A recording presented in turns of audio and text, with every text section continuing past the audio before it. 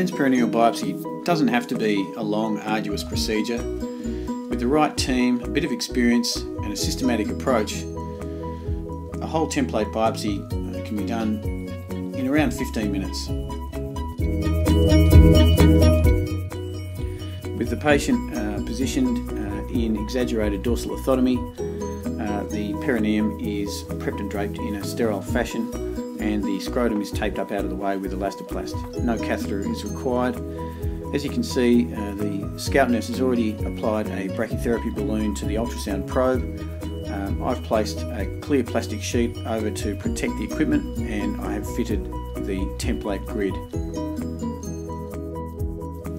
With the prostate centred on screen, the next step is to measure the volume, and this is done simply by moving the cursors around with the roller ball in the 3 different dimensions, and on the Flex Focus 700 machine using the P1 button to enter each of the dimensions.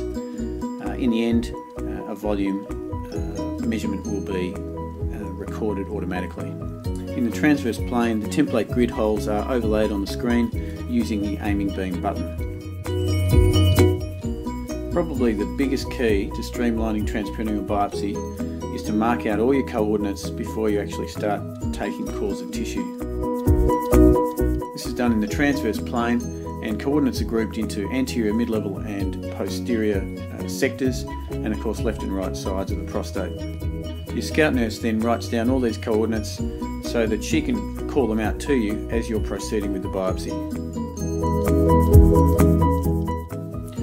Needle position is first checked in the transverse plane, and then once located and deemed to be in a good position, the plane is then switched to sagittal so that you get a good appreciation of the depth of the core.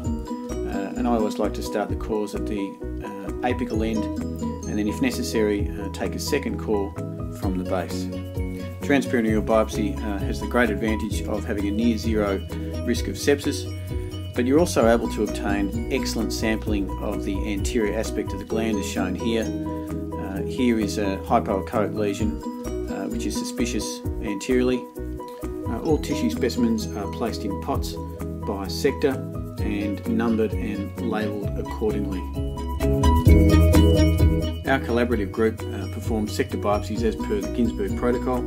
This allows collection of homogeneous data which is used to then populate our prospectively kept database.